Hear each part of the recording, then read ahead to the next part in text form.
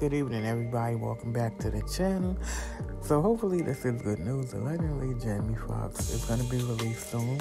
He's stating that, doctors just want to run more tests to allegedly, make sure that he's okay. They're ordering him to keep his stress levels down so, that this don't happen again, allegedly. Now, here's my thing. They've been saying this for some days now.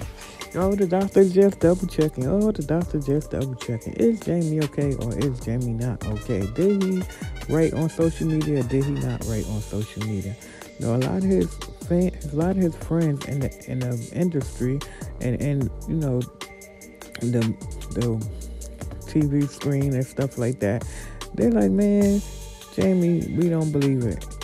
We need to see proof of life. Like, let us see that he's okay, that he's moving around, that he, even though they never said that, they just say, okay, and okay could be just that, he's alive, but he still got some things and some work to do. Who knows? It can be kind of crazy. Some are saying he had the stroke allegedly. Some are saying people are making it up allegedly. We just don't know what to think at this point.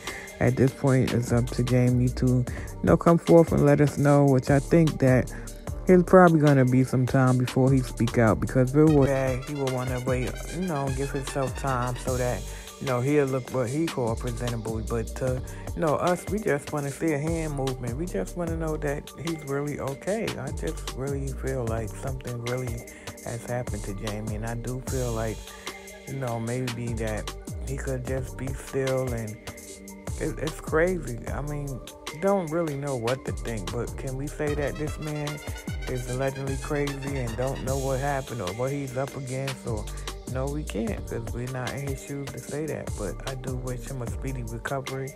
And again, I pray that if something really did happen and he feel like he's under some kind of attack allegedly, that he take the proper measures and not trying to handle things by himself. Just do what you need to do so that, whatever don't come and happen again. Leave a comment down below. Let me know what you guys think. Do you guys really think that Jamie is okay? Or you think that they just holding things back until, they can come to a conclusion where we can actually see him and know that he's okay? Have a blessed one. Peace.